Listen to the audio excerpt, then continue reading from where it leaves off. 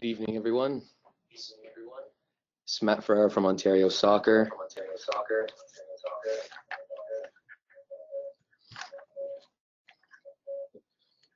We're just getting a few people coming in a little later, so we're going to wait a few minutes, and then we're going to get started. Thanks for your patience. Good evening again.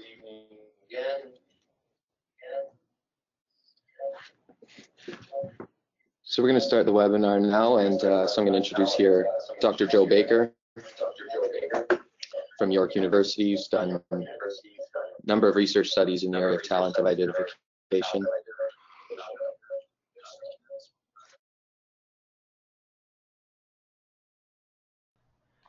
And he'll be leading us tonight through this presentation. So I'm going to pass the baton to him. Great, thanks, Matt. I'm happy to be here. I love talking about this talent stuff, especially with coaches that are responsible for putting it into action. And so we're going to cover a lot of material tonight. Hopefully you find it interesting. But if you have questions or if I'm going too fast through something, just put a question in the question box and Matt will get that to me. And then hopefully we'll have a bunch of time for questions at the end. So my first slide is really what is talent, and I always put this question out to coaches because how we think about talent is important. It affects how we approach athlete development. It affects how we look at performance on the field. It affects the discussions that we have in our groups when we think about selection and those kinds of things. And our research group has been looking at athlete development and talent identification for about 20 years now, and sports all over the world, different sports systems, different skill levels, different Paralympic, Olympic sports, soccer, handball in Germany. We've been everywhere trying to figure out this equation. And the thing that makes it so exciting is it's the cornerstone of what sports scientists do. It's the cornerstone of what coaches do. And if you've been following talent, especially talent selection and development in sports like soccer and football, it's a pretty Wild West approach to this issue. And I'll give you an example. So this is a young 18-month-old soccer player. Well, I guess we call him a soccer player from the Netherlands. And this was a YouTube video that was making the rounds about, I think, 6 or 7 years ago. Have a look at this.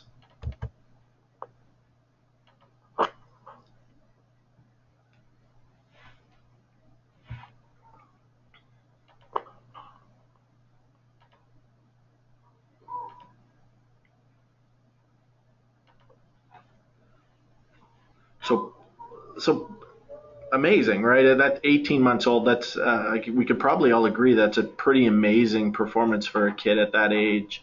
What makes this an extreme example of the concept of talent is that a couple months after this video was gaining popularity on YouTube, this kid was signed to a 10-year symbolic contract by a Dutch soccer club. And so, think about the implications of that for that child's development from that point forward. First, it assumes that what we're seeing there at 18 months is really talent and not practice and not pressure from parents and not just time spent on task. But it also affects developmental outcomes from that point forward, right? If you put that person in an enhanced environment, you change the likelihood of success. You give them better coaching, you give them more opportunities.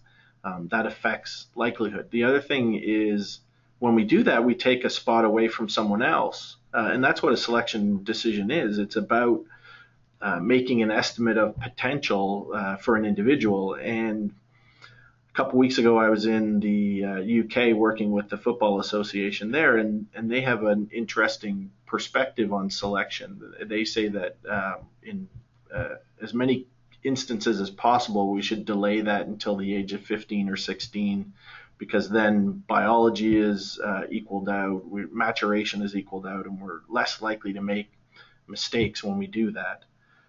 We're not doing that when we start selecting at 18 months or 7 years old or 11. And so we'll talk a little bit about that today. In principle, talent selection should be a relatively easy exercise. We identify people who are at the far right-hand side of a performance curve, and we select them to move on to the next level of development. And we do that subsequently all the way through the developmental pathway. And so in principle, it should be simple. Choose those with the greatest performance, and we're capturing those people with the greatest likelihood of success. If we think about how we define these terms, though, it's going to be critical that we have a good understanding. So for most of us, I would guess that we would think about talent as something like this, a quality identified at one point in time that we can use to predict success at a future point in time. That's what we're trying to measure when we do athlete selection, when we try to predict the future for an athlete at some point in our developmental pathway. The process of doing that, where we try to predict the future, is athlete selection. And I'm careful not to use talent selection because we'll get into this a little bit later, but there's a lot of baggage that comes along with the word talent. If we think about this in terms of athlete selection, we might be on a bit more solid ground. But when we use that, and we have to make selection decisions about who gets to stay and who has to leave a development system, then we're talking about the process of athlete selection. This process assumes, one, that talent is a real thing that makes sense from a conceptual and an evidence-based standpoint, which is probably true. It makes sense that populations vary and people have different potentials and all that kind of stuff. I think that makes a lot of sense. The second, probably more important assumption for us is that we have good measures of it, that we have good ways of capturing that potential. The next thing for us to define is this process of designing a good pathway, giving kids the right kind of instruction at the right point in time, providing the right balance between training and competition. Those kinds of things are issues related to athlete development as opposed to selection. And so after looking at this for the past 20 years, I can tell you without hesitation that we know so much more about the right types of things we need to do to optimize athlete development than we do about athlete selection. And so one of these things we have a really good understanding of, development, and the other we're actually, and I'll show you some evidence for this in a few moments, we're actually struggling in terms of evidence to support some decisions. Why is this important? Well, the UK spent 20 million pounds, which is somewhere around 36 million Canadian dollars, not on building infrastructure or advertising or supporting athletes that are already in the system going into the London Games. They spent 20 million pounds just on identification. And so that's a lot of money. You think about that in terms of sports that are struggling for funding, what they could have done with 20 million pounds. We want to make sure that if we're using that kind of money to fund identification strategies, that we should be spending that money in the right place. Something that's maybe even more important is the cost of selection decisions on what it does to your most important resource, which is the athletes playing your sport. And so these are some data from U.S. basketball. So at any year, at any point in time, there's between 4 and 6 million youth in the United States playing basketball. If you want to go on to the NBA, you obviously have to go to a high school that's got a basketball program. And so in the United States, there's about 18,000 high schools with basketball programs. So in a single selection step, we've gone from between 4 and 6 million kids now down to about 360,000 kids by limiting who gets access to play high school basketball. That's a pretty massive cut to our population of players. If you want to go to the NBA, you almost always go to a Division I basketball school. There's 346 Division I basketball schools in the United States, and that means there's about 4,500. Now we're down to about 4,500 players. NBA players are almost always products of the draft system, and so the NBA has a 2-round draft system which selects about 50 college players each year to move on. Of those 50 players, only about 15 to 20, depending on the year we're talking about, only 15 to 20 go on to actually play even a single game in the NBA. And so from a talent development and selection standpoint, we spend a lot of time and money focusing on these later steps in the development pathway. But really, the more important steps are the ones early on, the ones we're losing massive numbers of kids and potential players by making selection decisions early. We could be forgiven for doing that if we were great at making those selection decisions and we had good levels of accuracy. And I'm going to show you some evidence to indicate we don't, that those selection decisions, even when we wait until later in development, are not very accurate. So the question I have for you is, given how important those consequences are for deselection, how are you managing those risks and consequences of deselection? What are you doing, not just to the athletes that are staying in your system when you have to make selection decisions about who stays and who moves on? What are you doing with the ones that are having to leave? Because those are the ones that we rarely follow up with. We rarely give any attention to what they're doing in the system. Are they still practicing? Are they still playing? And so that's a lot of human capital that we're losing when we do that. For people that work in the sports system, we think about talent in a pretty unique way. It's about efficiency of resources. You know, it would be great to say we have enough facilities and resources and person power to say any kid that wants to play soccer can play, but the reality is that we have limited resources and that we have to make decisions. You guys especially, coaches have to make decisions about who gets to stay and who has to leave. That's the reality of competitive sport. And so how can the central question to the kind of research that we do is how do we make that process better? How do we make those decisions more evidence-based, but also easier for coaches to explain to parents? When a parent comes to you and says, you know, why did you cut my daughter or my son from the team? You can say with confidence, well, it was because we have these indicators and the likelihood is stronger for this person that we kept and lower for this person that we cut. It's never going to be perfect. It's never going to be 100%. But if you have those evidence and indicators, then it's at least something that you have that you can stand behind. So, like I said, this is a question we've been looking at for a while now, and really very recently we started to explore and unpack this idea of how can sports science improve the selection process. So this is some data from a systematic review we did. If you're interested in reading the boring kind of science review, just shoot Matt an email. I'm happy to send you the copy of the review that came out in Sports Medicine a couple months ago. But essentially what we did was we were interested in looking at how much research is there on things like talent or expertise or giftedness in a sport setting. And because this concept is so central to what coaches do, what scientists do, and what athletes are interested in, no surprise, there was a lot of evidence. There was almost 1,500 articles from over the last 25 years that have looked at this type of research. The thing that made our systematic review different, though, was we were interested in looking at the highest quality evidence. So this is studies that have looked at research over long periods of time. So we said that, well, it had to follow or track athletes for at least a year. It had to have samples of skilled players, but compared to lesser skilled players. So they had to have that comparison. So we actually knew that the difference was something that was related to the skilled group being superior on an outcome than the lesser skilled group.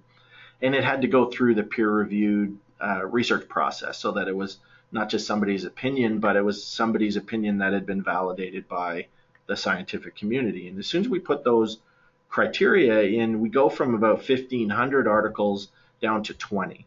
And so think about that. For the last 25 years of research for something that's so important, not just from a research perspective, but from what coaches have to do every year. We've got 20 studies that have explored this over a reasonable amount of time. And we said a year was the minimum amount of time.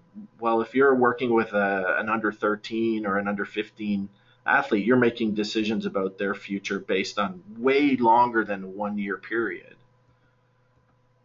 Most of the studies focused on physical or anthropometric body measurement type variables, with very few of them focusing on things like psychological indicators or perceptual or cognitive types of things like decision making or being able to read plays, those kinds of things. Most of the studies were from soccer, which is great. Soccer and rugby were the two most popular sports in these areas, but when we say there was a lot of studies, we're talking about 6 in soccer and 5 in rugby. So think about the differences between the soccer system in the UK and the one we have here. You could probably make a pretty good argument that those are apples and oranges, and that the system in the UK has very little relevance to the kind of system that we have here in Canada. And you'd probably be right. Almost all of those studies are from the last 10 years, and so that's great. We're starting to see more interest in this area, but it's still a bit shocking that nobody really cared about talent identification and selection in sport until the last 10 years. And then the other thing that was interesting was that very few of them dealt with determining the long-term accuracy of those talent ID decisions. Of the few that have looked at that, a couple of those studies have been from our research lab.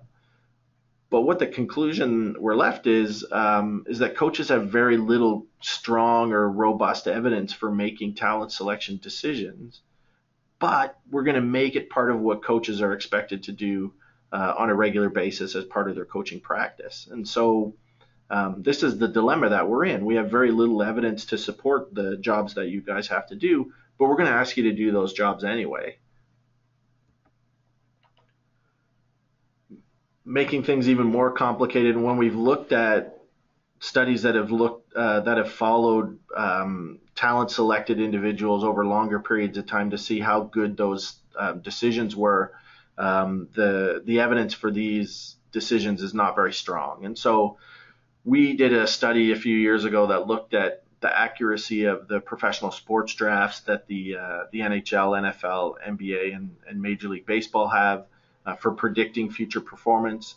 And it was a relatively simple analysis that we did. We just were interested in how well the round that you were selected in predicted how many games you ended up playing at the professional level. And so the reason we did this is because teams will have different strategies about what players are expected to do. So some teams in the NHL, for example, have people who are just there to be enforcers or physical play.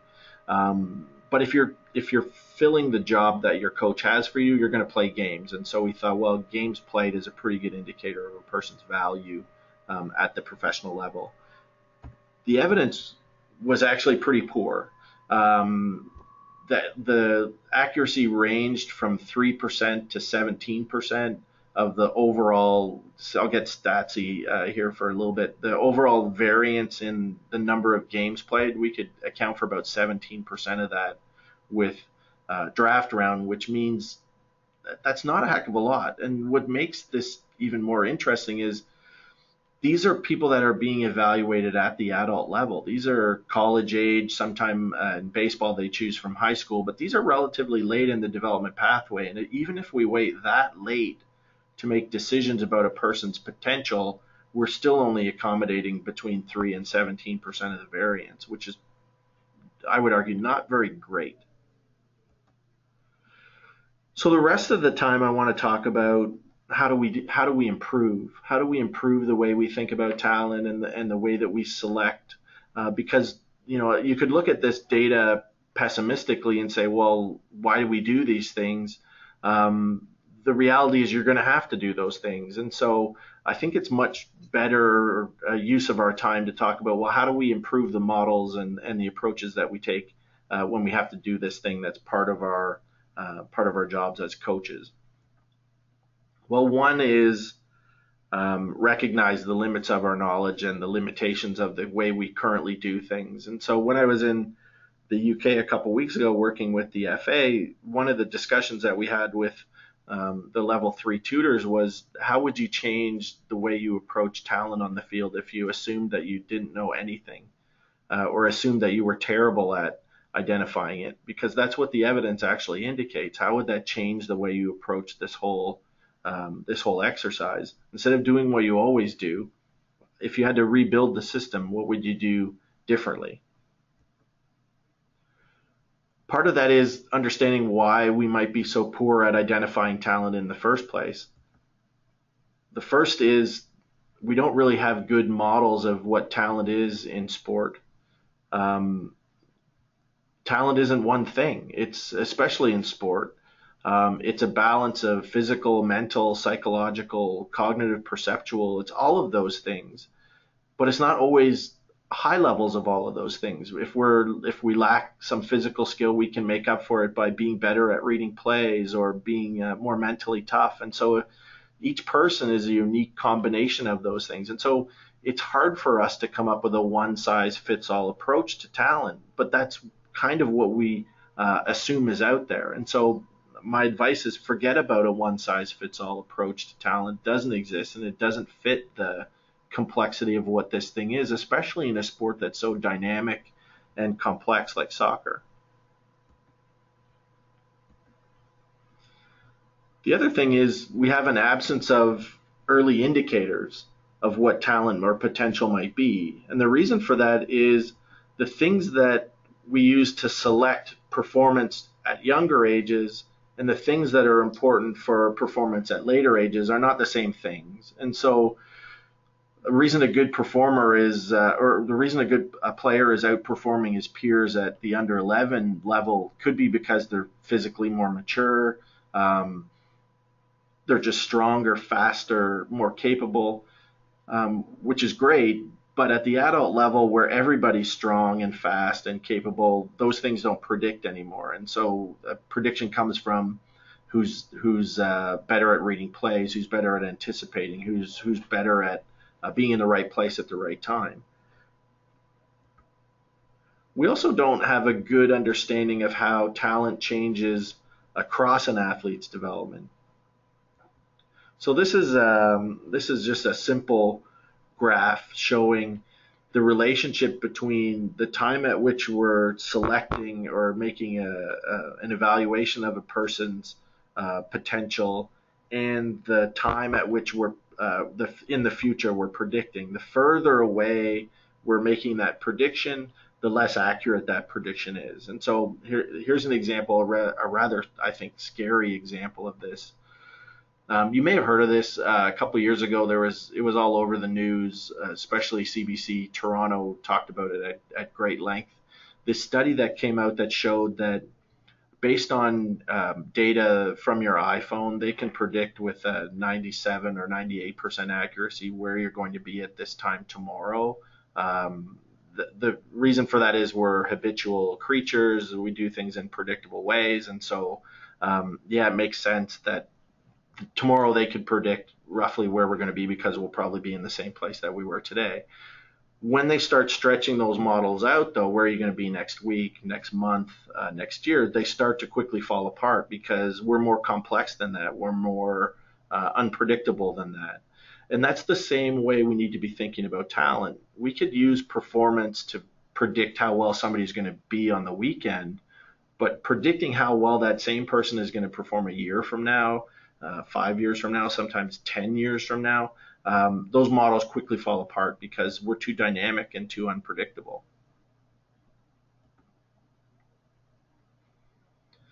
There's also a lot of evidence that the current way we approach athlete development is pretty biased. And some of these you're probably going to be familiar with if you've read books like Malcolm Gladwell's Outliers or The Sports Gene, those kinds of things.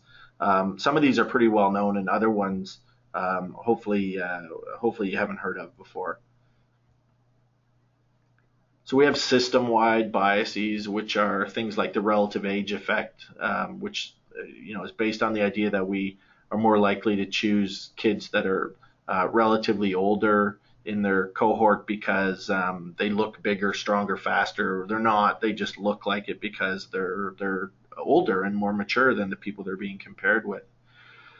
Similarly, we have some evidence that we're more likely to select kids and develop them from certain areas of geographic size. So the evidence we have here is that it's actually a disadvantage to come from a large metropolitan area like Toronto, and that more players come from suburban type areas, normally between 50,000 and 500,000 seems to be the sweet spot in terms of developing talent. We get way more athletes from those kinds of communities. We're not sure why. It could be maybe parents see them as safer, maybe there's more parks, maybe there's less demand on resources. We're not really sure, but the effect is pretty significant, especially in Ontario. We also have some evidence that we're more likely to select kids from high socioeconomic status families. So families with more money are more likely to make it through our athlete development pathway. And so these are really biases that we have in the development system that are affecting the access to opportunities, but also the likelihood of development. There are also some coach-related biases, especially around how we think about talent. And if you've read any of Carol Dweck's work about mindset, that's what we're talking about here. So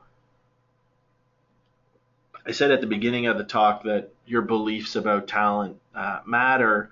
And essentially this work shows that we generally fall into one of two camps. We either believe that talent is the reflection of an inherited ability that people have that's not changeable, that's relatively fixed.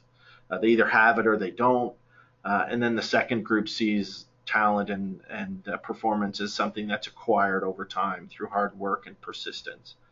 And so if your belief system is that it's an inherited ability, that this is a relatively fixed capacity, well, in athletes, this leads to feelings of helplessness when performance doesn't go their way. So think about that athlete who has a negative result and says that, well, I'm just not good at this.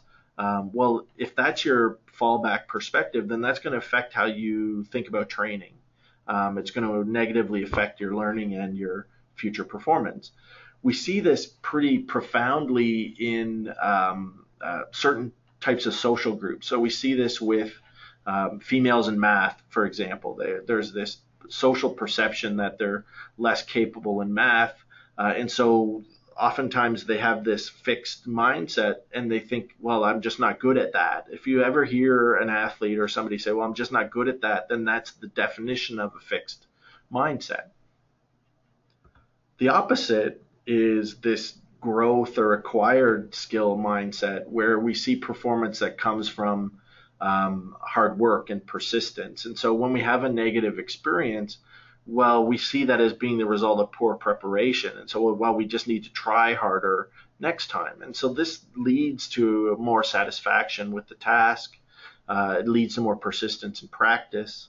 And so from a motivation standpoint, we'd say, well, this one's a bit more positive than the fixed mindset. What's really critical, though, is recognizing that neither of these is 100% correct. Right, the idea that there is some fixed level of potential and that anybody who tries hard enough is not necessarily going to become a Gretzky or a Mozart or a Monet. There are certain people who have greater potential to succeed, and that we need to accommodate both of these perspectives in the way that we think about talent. From a coaching perspective, though, most of our messages should be promoting this idea of talent as an acquired capacity, or skill level as an acquired capacity. The way we interact with our athletes influences the way we think about the way they think about their own skills, but it also could bias our evaluation of them. And the reason why I put this conclusion up here is because of all the experiments that have looked at fixed versus growth mindsets on motivation and learning. the way that they manipulate this is through the teacher or the instructor. And so coaches have a lot of power in influencing the way their athletes think about their skills by the words that they use. And so if you're using words like "you're a natural at that," or "you made that look so easy," well, you might be reinforcing a fixed mindset in your athletes compared to, "Hey, you're working really hard," and emphasizing these things from a more growth perspective.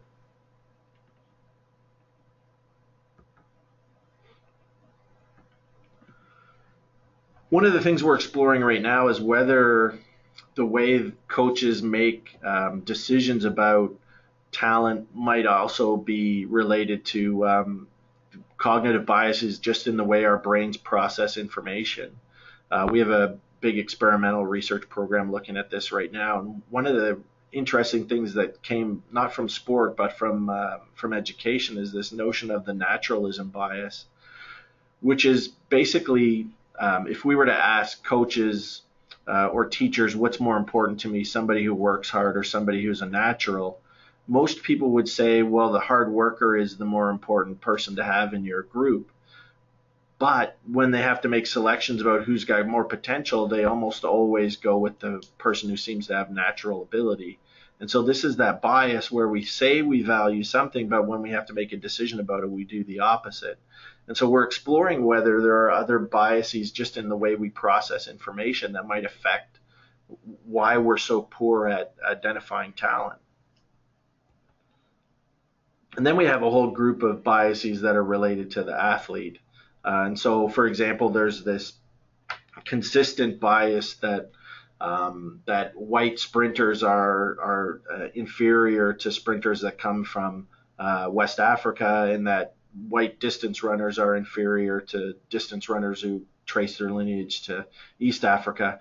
That's a really powerful stereotype that has no scientific evidence to support it whatsoever, but think about the power of that belief system on a person's performance. And so there's a really interesting study that brought athletes into a gym in Arizona and had them perform a vertical jump test. And these were all white athletes. They were told, half of the group was told, just do the jump, and the other half of the group was told, do the jump because we're going to compare your scores to black athletes because we're interested in looking at differences between racial groups. Well, the only thing that changed was the way the test was framed, and the group that was told their tests were going to be compared to black scores had lower scores than the other group. And so this is the power of these biases. They affect performance, they affect our approaches to training, they affect our motivation for doing different types of tasks. And so all of these biases affect the accuracy of our talent selection processes.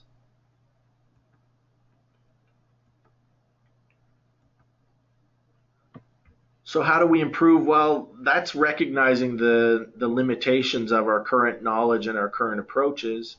The next thing is understand the implications and the risks associated with that process. So we've started to do this by understanding the consequences of dropout during those early stages of development.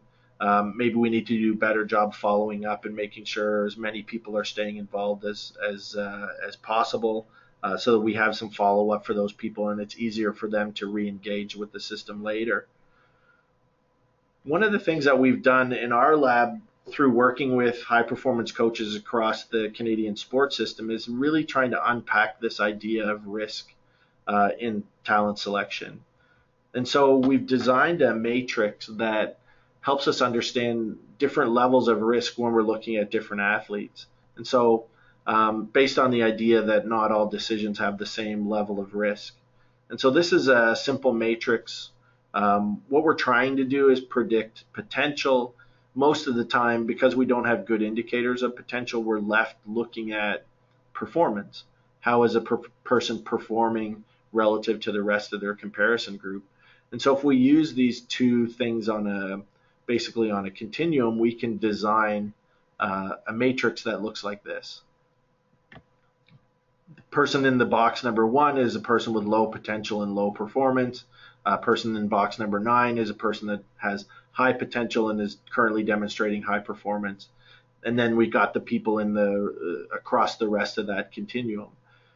What's interesting about this, though, is if we think about our players from this perspective, when we think about what box do they belong in, it can help us make more informed decisions about performance and potential. So, let's talk through a couple of examples. So, people in box number 1 and box number 9 are not really a risk for us, because the person with low performance and low potential is going to get removed from the system. The person with high performance and high potential is going to stay in the system, because most of the time we're looking at performance as our indicator of potential. So those people are relatively safe. That's our low risk groups. Medium risk are the ones in the yellow boxes there, the ones that are average, average performance or average potential, because in high performance sport, average is not going to be good enough, right? We want the exceptional performer, because that's what the system requires. We're not going to make it to the elite level or to the professional level if we're just an average performer. And so the risk for this group is that they take up space, or they take opportunities away from those people who have more potential to be in the system. So we would consider them kind of a medium risk group. The highest level of risk, though, are boxes 7 and 8 and box number 3. Box number 3 is high risk because they're that person who has currently a really high level of performance, but their potential for improvement and success in the future is really low. So the likelihood is that person's going to stay in the system and take a spot away from someone else who has greater potential. Boxes 7 and 8 are a risk because if all we're doing is looking at performance to make our decisions about selection, then the likelihood is those people are going to be removed from the system because they have current low and medium levels of performance. And so the risk here is we're going to lose talent because our decision is based too much on current level of performance and not on trying to measure potential. I don't want to talk too much about this because it can get a little bit complicated. I know my grad students find this complicated, so we'll try to keep it as simple as we can. What we're really dealing with in that matrix is what we call a type 1 versus a type 2 error. A type 1 error is assuming that somebody's talented and keeping them in the system when they actually aren't, which is our box number 3. The false negative, our type 2 error, is box 7 and 8. Where we think they don't have potential, but they actually do, and we've deselected them. And so from a coaching standpoint, you need to get comfortable with what type of error you will accept. This will depend on the goals of your program, how much resources you have available. I know in sports, we've worked with some sports in the Paralympic system where they get to keep everybody because the number of people they have in their system is so low, they need to fill space. Because they need to have people for the elite team to play against. They need to have people that can fill drills and things like that. Soccer doesn't have that problem. It has the opposite problem, which is so many people that want to be part of the system. I would say the more important error here is to make sure that you're not deselecting talent from the system and incorporating a type 2 error. That's probably the more important one for us from a soccer standpoint. Another thing that we can do, because the evidence currently about talent selection and the accuracy of those decisions is so negative and so poor, well, that means the door is wide open for us to plot a path to improvement. And when I say it's wide open, there's no organization in the world that is doing this well.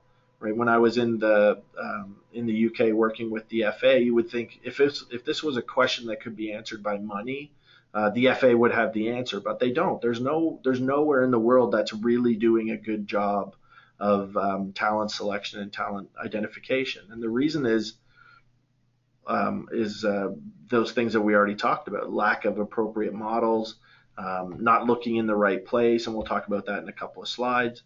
But it's a real opportunity for coaches to rethink the way that they're approaching this problem. So part of that, from our perspective, is appropriate research. So tracking athletes longitudinally, evaluating accuracy. Most coaches I know are somewhat obsessive about keeping data sets of their players. Well, if you've got years of data, how often you go back to that data to track and see how accurate it was at making those selections, right? If we rarely, in a research standpoint, have access to the kinds of data that you guys have and oftentimes take for granted. And so, if it's a question of getting someone to help you analyze that, well, let us know or contact your local college or local high school. There'll be people there that can help you answer those questions, and it just might make your approaches more evidence-based and more accurate. So how do we go about developing that effective system? The first thing is think about what you're going to measure. Most people have those standard combine-like tests that they use for measuring athletes' performance and assuming potential from that. These are mostly physical and physiological outcomes, but I would say that people are already looking there, and you've probably already looked there. And so if everybody's looking there, the potential is not to be doing the thing that everyone else is doing. The potential is to look where no one else is looking. And so from our perspective, I would say start to explore things like psychological factors, self-regulation, resiliency, mental toughness, anxiety under pressure. There's countless number of psychological variables related to long-term athlete development and performance, and start to think about, well, how could this predict potential? And the one that we're really focused on these days is self-regulation. Self-regulation is that athlete who shows up ready to train every day because they've thought about the drills, they've thought about how do I squeeze an extra bit of learning out of this training session. Self-regulation is a great predictor of success in longitudinal studies that have been done over the past 5 years. And the reason is the person who's self-regulated takes control of their own learning. They don't have to be pushed by the coach to do another set or to do another drill. They don't have to be dragged out of bed by their parents. They're the ones doing the dragging. And so if we think about development from who's going to stick around and get the most out of training for the next 5 years, 10 years, whatever that time span is, self-regulation could be a great predictor of that. So we're stopped looking at predictors of performance, and now we're looking at predictors of long-term persistence. We could also look at perceptual cognitive things, which are very rarely considered. So how early could we identify somebody who's going to develop into a great decision maker? The really interesting concept that's being explored these days, especially with soccer goaltenders, is this thing called the quiet eye, which is it's really about the stability of a person's gaze when they see someone about to kick a ball. How stable is that? And the more stable it is, seems to be an indicator of success. So exploring these kinds of things, which have really never been thought of as indicators of talent or potential, might hold important keys to improving the whole process. The second question is, when's the best time to measure it? So a couple of years ago, I was part of a research group with the Rugby Football Union in the UK, and we came up with this position statement that they followed. Hats off to them, because they changed their whole system so that they would delay measurement and selection till as late as possible, preferably into the post-adolescent period. And so they said, anybody who's a club associated and affiliated with the RFU won't do any selections till at least 15 years of age. And so that fundamentally changed how they develop players in rugby union. The FA has put a similar position statement in place for how they think about selection of developing young soccer players in the UK. The difference between the two systems, though, is the FA can put out a position statement, but if the professional clubs don't choose to adopt that position statement, then nothing changes, which is essentially what happened there. The elite pre-academies have decided they're still going to select athletes at 7, 8, 9 years of age. So think about those things in terms of when's the best time to measure decision making, when's the best time to measure self-regulation or persistence or mental toughness. Is this something that we've given enough time for it to develop naturally through training? We probably don't want to develop, or we probably don't want to measure mental toughness in 7-year-olds because they haven't had enough time in sport to develop that capacity. But can we measure it in 13-year-olds or 14-year-olds? That's a different type of question.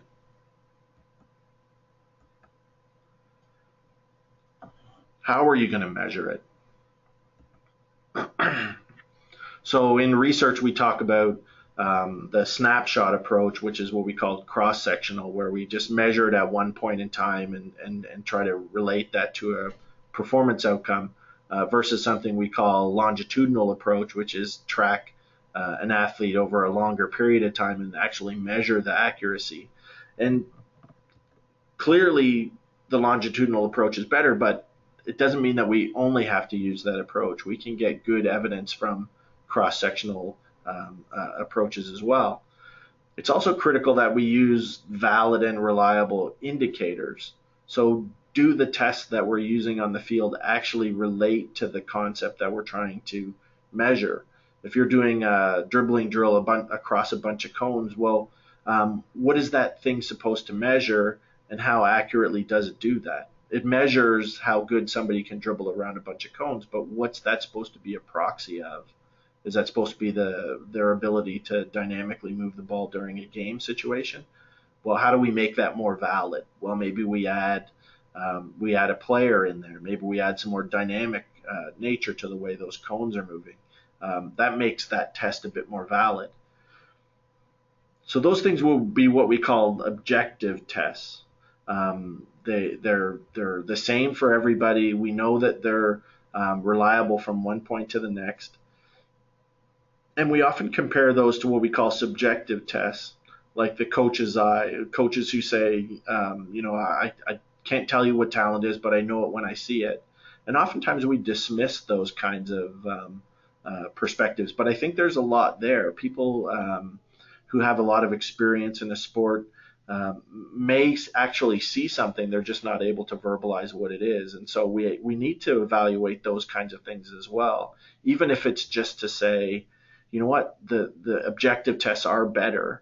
Right now we have no idea what is a better test because we just haven't done the research. So the conclusion that we came to here is that in the short term, we want to use the approach that'll get you good data in the most feasible way, but always be looking towards moving or working towards that longitudinal data set. So looking at players across multiple years if possible, creating a community of coaches at different levels so that you can track and compare data sets. All of these things are opportunities that you could use to build a better understanding of talent and how it changes over time and how good your decisions were at trying to evaluate it.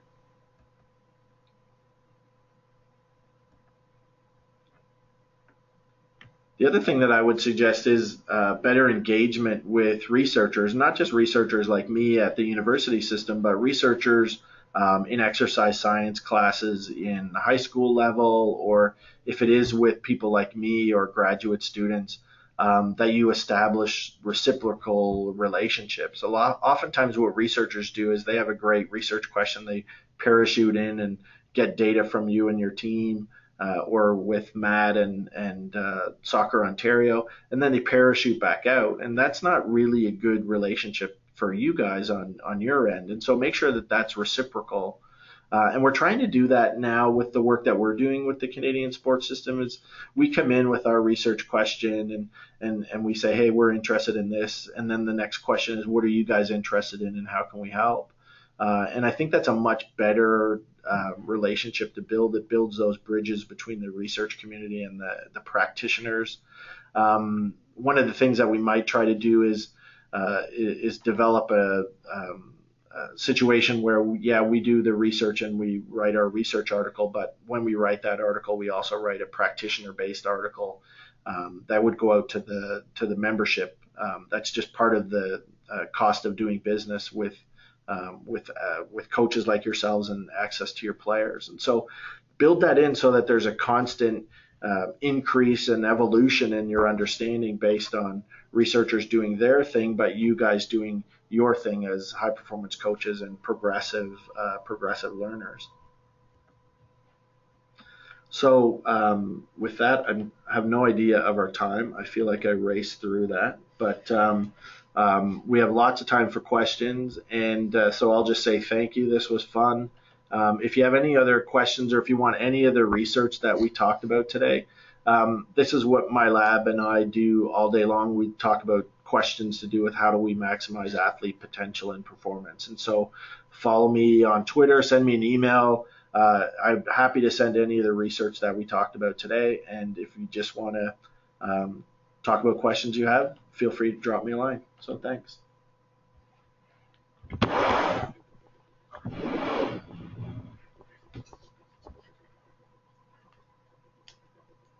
Thank you, Joe. So this opportunity now for you to send in any questions you may have to keep the conversation going. We're more than happy to stay live. Give you a few more minutes to send any questions you may have, and then we'll begin answering them. So we have a question here from Dave Kaplan, and it's, what are the best measurements for keeping track of player performance? Yeah, I think the people online are probably a better to answer that question than I would be, because I think it requires a bit of knowledge about the sport. I would say we probably don't know what that question is, but it requires a bit of thinking and a bit of evaluation. The thing that coaches do great is they're creative and they are always trying out new ideas on the field, and that's fantastic. From a research standpoint, though, if that's not being evaluated and measuring it against the way that things were done in the past, and kind of determining which one's a better fit, which one's more accurate, those kinds of things, then we really don't know. And so to answer your question, which ones are the best, I would say we have no idea yet, because nobody's really done enough testing and evaluation of the things out there already. And that's the reason why we see the perpetuation of things like the NFL Combine, where they're doing things that are obviously irrelevant to being a gridiron football player, but they still do it. They still put money into it every year, and it's because nobody's done the due diligence of evaluating those things to see really are they actually good measures of what they're supposed to be measuring.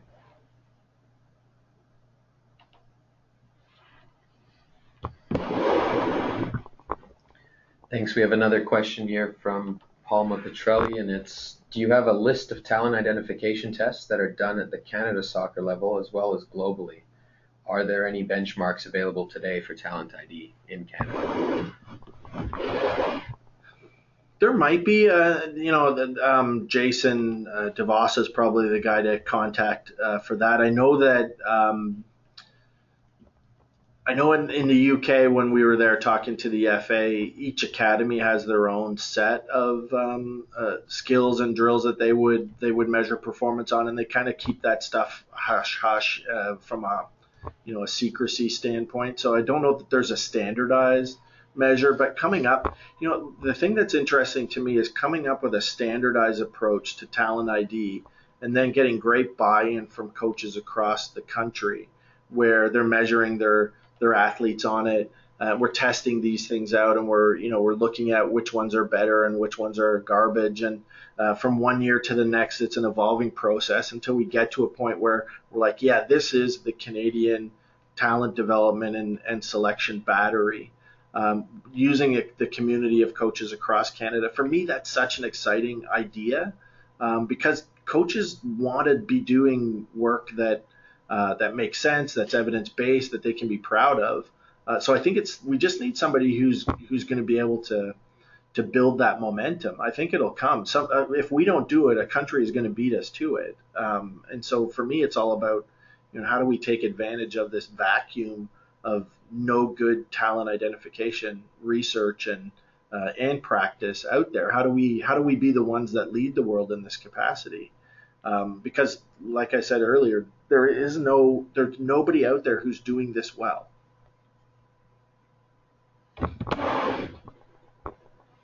Another question from Charlene O'Connor. Do you have a sense of possible gender differences in predictors of future performance or talent?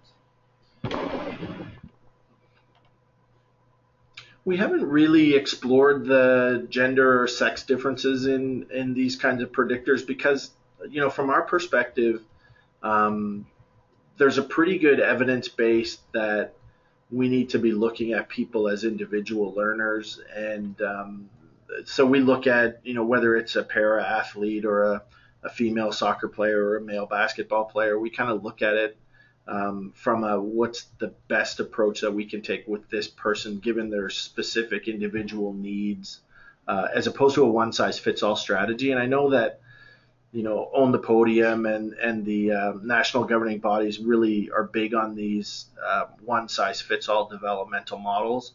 And I think there's a need for that. But I think for me, the more important thing is understanding the noise or the nuance around these kind of general approaches, so that we can be better at designing appropriate instruction, appropriate environments for these athletes to develop in. My other hat that I wear is not from a talent perspective, but from a skill acquisition perspective, is how do we design better training environments? And so for me, that I always come to this from that perspective is, these things are an individual type of question. And so there probably are differences, big, broad differences between what we would look for in a male soccer player versus a female soccer player. But for me, the individual nuance is the more important element. Another question from Lynn.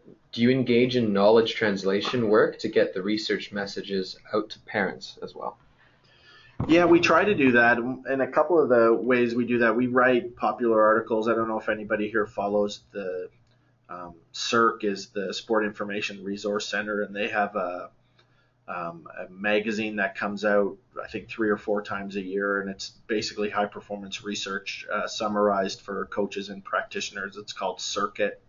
And so we've written a couple pieces for there. We've also edited and written a couple of books that are designed for coaches as opposed to, stuffy science reviews. These ones are actually designed from this is what perceptual cognitive training is, and here's how we present it to a coach so that they can understand and put that into practice. So we've done a couple of books in that area. We're trying to design one right now that would be specifically for parents, because I think they've been essentially ignored as opportunities for maximizing athlete development. We think about the coach, we think about the athlete, we think about the trainer, the strength and conditioning person. We very rarely think, well, how do we operationalize the parents in this equation? And so we're trying to explore that as well. So it's a great question. We're trying to get there. There's a couple people in the UK that have done work in this area. If you're interested, just shoot me an email. I'm happy to send that info on.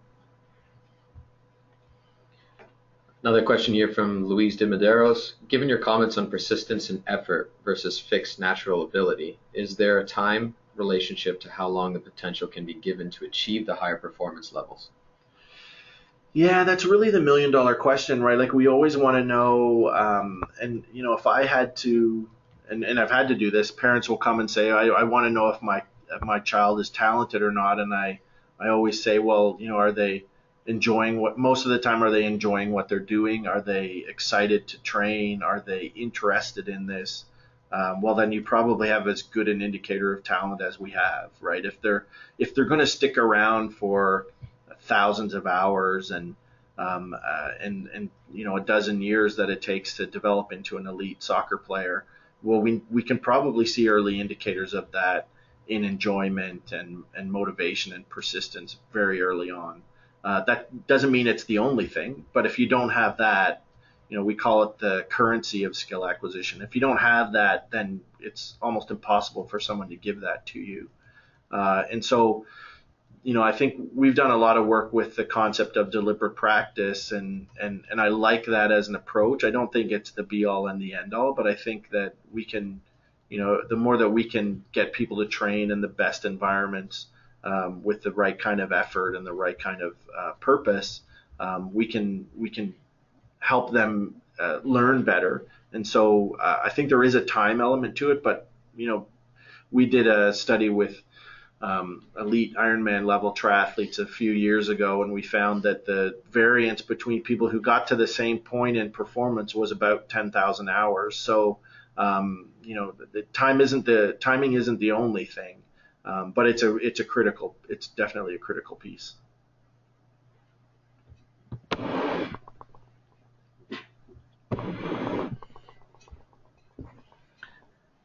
So that's it for questions, everyone.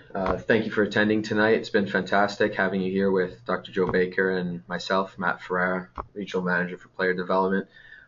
Look forward to seeing everyone out in our next few webinars, and this one will be posted up shortly online.